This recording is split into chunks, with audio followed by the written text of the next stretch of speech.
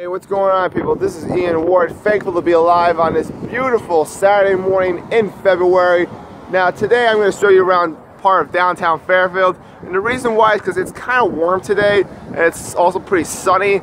But also note that I did not bring my Osmo Mobile with me because, you know, where I was earlier, I couldn't really bring it. So yeah, so sorry about it. The quality may not be as good as other videos, but you know, if you want me to do a second tour around Fairfield, which I most likely will do, I will definitely bring my Osmo Mobile with me. So anyhow, so let's get started. So today, this is the Old Post Tavern restaurant.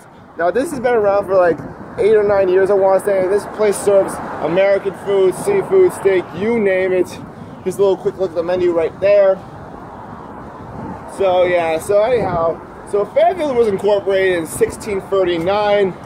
And yeah, it's been functioning ever since. It's been through all of the wars, really, including the Revolutionary War. Yeah, here's a local barber, in case you want to get a snippy haircut. Alright, here's a little local glasses shop. Alright, and as you can see right here, there's the local gazebo where I shot my first video of February. Again, sorry if that was a bit late, but then again, I posted 2 videos in a day. Again, what I've realized about my goal, getting a little off topic here, but about the goal for posting a video every day, as long as I post 365 videos, yeah, I think that should be good, people, right? Alright, so anyhow, so here's another neat place called Be Good, which for some of you who may or may not know this place, this is a place where they serve burgers, smoothies, salads, but they're all from the local New England area, and even New York, so yeah, these are definitely fresh ingredients. Also, there's the Firehouse Deli right back there. In fact, the Firehouse Deli used to be the old Fairfield Firehouse back a long time ago, but they turned it into a deli, and so it's a popular spot, especially in the spring and summer.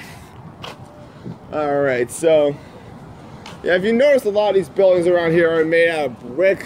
Yeah, this is from way back in the day, these old brick buildings. Yeah. And then if you can see down there, I'm not sure if you can see it, but there is the local university bookstore. We can go into that later in a different tour.